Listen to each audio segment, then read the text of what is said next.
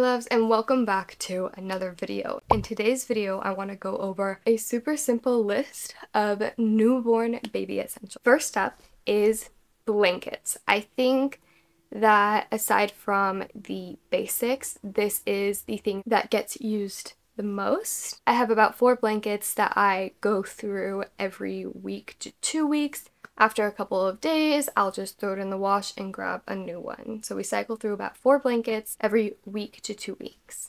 Next up is the boppy.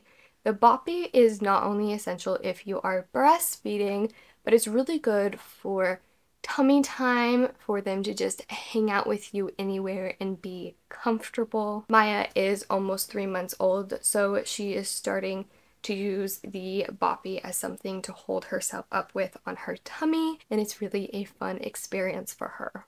Next up, we have burp rags. With Carter, I had an endless supply of burp rags and never really used a single one. With Maya, that is not the case. I only had probably 5 burp rags, and we were washing them every single day because of her vomiting and spitting up, which has subsided since then. However, it is still really nice to keep a burp rag like in the living room, on her crib, just in case for any messes or spit up. Then we have the Tommy Tippy Binky. This is the only one that she likes. At first we thought she liked the ma'am ones, but she was gagging every time she was using it. So we switched to Tommy Tippy because this is the brand that Carter really loved.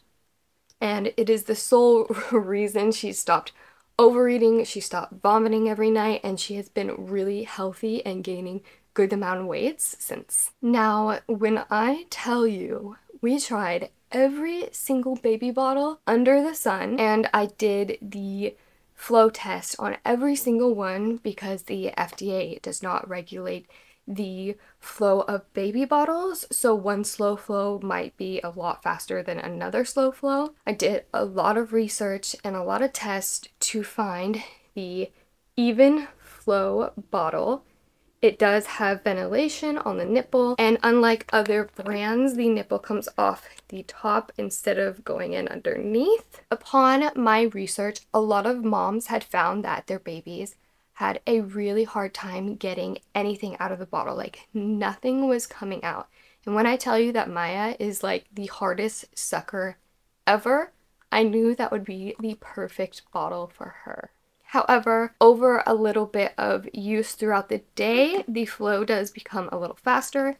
So I'm constantly washing bottles, and every half a day to every morning I will get a new bottle for her so she isn't drowning herself while she eats.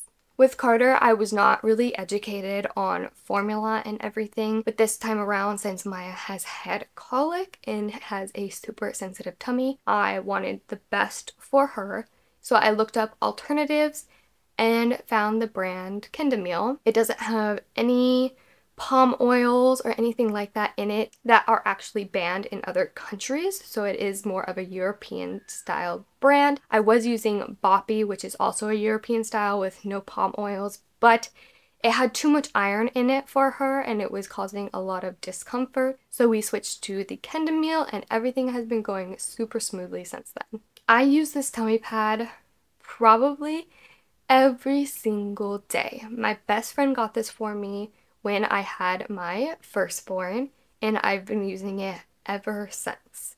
It is super convenient to just place on the floor, set the baby down, and know that she's comfortable, or if we're doing tummy time and her head smacks down with the little bobblehead that they do, I know that she isn't really going to hurt herself. This one's a given, and if you don't already know, buy the zip-up onesies and not the button onesies. And when I say you need a lot of onesies, especially if you have a baby that spits up a lot, you will need a lot of onesies. I probably went through 5 or 6 onesies a day the first 2 months of her existence, and ever since then I go through maybe 2, 3 max sometimes, but zip-ups are totally essential, especially some that are super warm if you live in a cold environment. Washington isn't too cold. It has very mild winters, but does get very rainy and wet. And this year has been kind of a harsh cold. I think we're gonna have a harsh winter. So I've been stocking up on some warm onesies for her to wear at night throughout bedtime, or if we go through a stroll down the neighborhood. With Carter, I was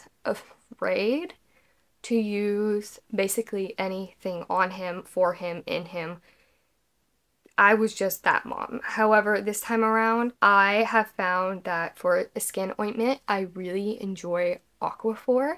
It helps really well with rashes. So I haven't been using like butt paste in general. I have just been using Aquaphor. Or if she has dry areas on her skin, I will use that. I'll massage it into her feet and hands. It's really good for healing and for just comfort in general. Like I said, I'm not really into giving things to newborn like medicine and things other than their formula basically, but I do really like gripe water, especially for a colicky baby. It was a game changer for us. The recommendation is that you can give it to them 15 times a day. I really strayed away from that and tried to only give it to her 2, maybe 3 times max a day, which really wasn't needed because once she got a single dose, it really helped her. It helped burping, it helped gas, it helped pooping. It's really inexpensive, so I recommend that you grab some gripe water, whether you have a colicky baby or not. It comes in handy. One thing the gripe water doesn't say on the packaging, but is something that you should know. If you give your child gripe water, I recommend you feeding them first and make sure they're full. You don't want to feed them the first 20 minutes after giving them gripe water. So just make sure that their tummy is full beforehand because they do experience some discomfort if you give them gripe water and then feed them right after that. Other than that, it is completely safe to use. My doctor actually highly recommends it. I voiced my concerns about the gripe water to her and she let me know that it was completely safe to use. There you have it. That is my super simple list of newborn's essentials. You don't need anything fancy. Really, honestly, if I just had a blanket and a binky, I would be happy. You really don't need anything super fancy for your baby. And with that, I hope you guys enjoyed this video and found some of the information useful. I'll see you in another video.